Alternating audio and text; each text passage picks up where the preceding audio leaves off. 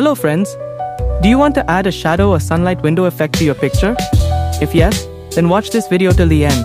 And don't forget to subscribe to the channel. First of all, open your picture. Now, create a new layer. Go to the rectangle tool and draw the window lines. You can make them vertical or horizontal, depending on the style you want. After that, hold Alt and drag the shape down to duplicate it. Next, press Ctrl+T to transform and adjust the size or angle of the lines. Once satisfied, press OK.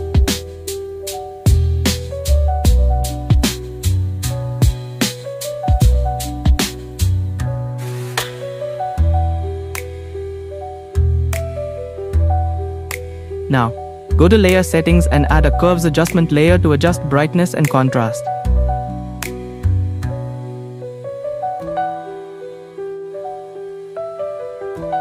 Then, select the Gradient tool, choose Black 1 and White if you want to remove unnecessary shadow.